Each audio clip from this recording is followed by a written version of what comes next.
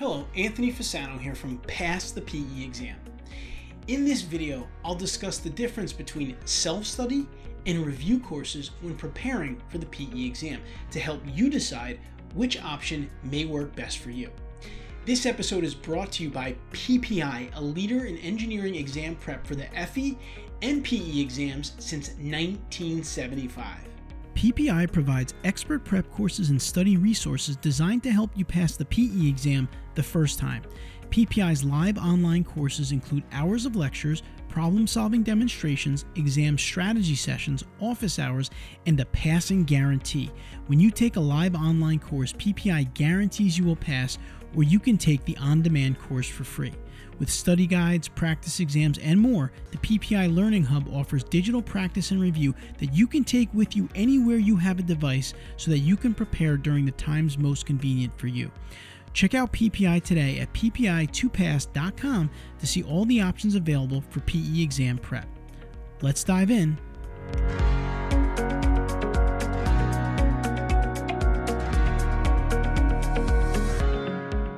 There are usually two ways people go about studying for the PE exam. Either they purchase materials including a reference manual and prepare on their own, or they take a structured review course, either online or in person locally. Both options can be effective, but you should consider your goals and circumstances to choose the best option for you. Let's take a look at some of the factors that you should consider when deciding.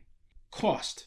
First and foremost, let's take a look at the investment required for each of these options, as for many people, this is the most important aspect of their decision. Most companies that sell PE exam review courses split up their content into a way that enables you to buy what you need without adding on any extra features. Each exam is usually split into live online courses and on-demand courses. If you are not familiar with these, live online courses typically cover every exam topic and provide you with the guidance and resources that you need to pass. With these, you typically get access to online study tools and a lot of practice problems. Prices for these courses are usually around $2,000 to $3,000 US.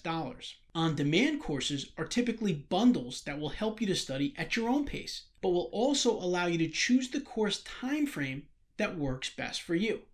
Prices for these types of courses range from $195 to $2,400 US.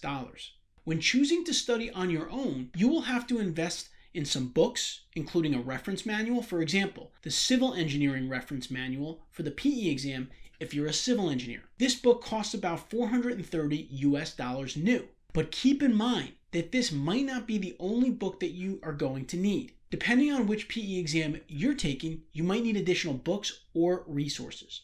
Passing guarantee.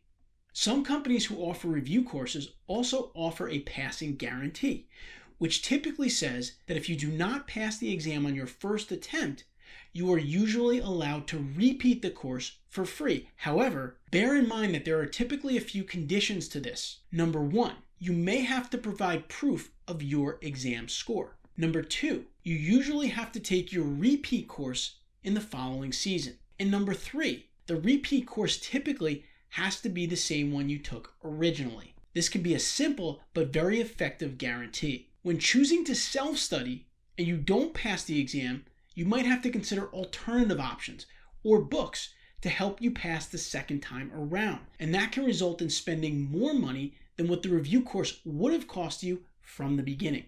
So keep that in mind. Live content and flexibility. Most companies that sell review courses today use live webinars to simulate the experience of a traditional classroom environment. Sessions are typically recorded and made available to students afterwards. As a result, these classes are very easy to follow and easy to understand the content. You also have the opportunity to easily ask questions and engage with your peers. And questions can be sent directly to the instructor, which is a nice feature. Prep courses are most beneficial for those who need a very rigid framework and for those who are learning a good amount of material for the first time. If you are unfamiliar with much of the exam content, the course lectures can be a great place for learning, meaning learning a subject from scratch. Also, prep courses may work for you if you learn the best through lectures and not through reading or self-study. This may be due to you being an auditory learner, or maybe you simply enjoy having an instructor that you can interact with as needed, as having that expert available to you can certainly boost your confidence during the preparation process. Self-studying gives you more flexibility and allows you to tailor your studying to your strengths and weaknesses. Self-studying does require dedication and self-accountability. There is no one to tell you what your weaknesses are, and no one's going to give you a study schedule to follow. You're going to need to identify your weak areas and create plans and a schedule to address them on your own. Now, there are some benefits to self-study, as self-studying is an intensely personal experience. It allows you to tailor your every minute of your studying, again, to address your needs. And it can even be divided into different ways to fit into a very busy schedule. However, if you are a person who has trouble with self-discipline and you often find yourself watching TV or watching YouTube videos instead of studying, self-study will be challenging as there will be no one to catch you or hold you accountable when you get distracted. And believe me, it happens. Conclusion.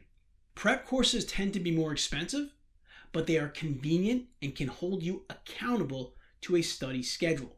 Courses may require the same amount of studying as self-studying, or even more, but your study schedule and materials will be provided for you, which is a huge benefit for busy working professionals. In contrast, self-studying requires a strong will and discipline. However, if you put in the time, you can be just as, if not more successful through self-study, because it allows you to design your own course targeting your personal strengths and weaknesses, and you can also make it fun by potentially studying with friends or groups of colleagues. Lastly, being more involved in planning your study efforts can help you to learn about the way in which you learn, which can enhance your overall experience, but also your long-term career growth. Ultimately, you will have to make the decision and decide which of these best suits your need, self-study or taking a PE exam review course. There you have it. I hope you found this week's video helpful. In upcoming videos, I will solve some more PE exam practice problems and answer other questions from our subscribers. Pass the PE exam videos will be published weekly, so please be sure to click the subscribe button so you don't miss something that could make a substantial difference in your exam result. And please ask questions and leave comments below this video, and I will respond to you. Let me know if there's a specific topic that you'd like me to cover or a problem that you need solved. Pass the PE exam will have you covered. I'll see you next week on Pass the PE exam.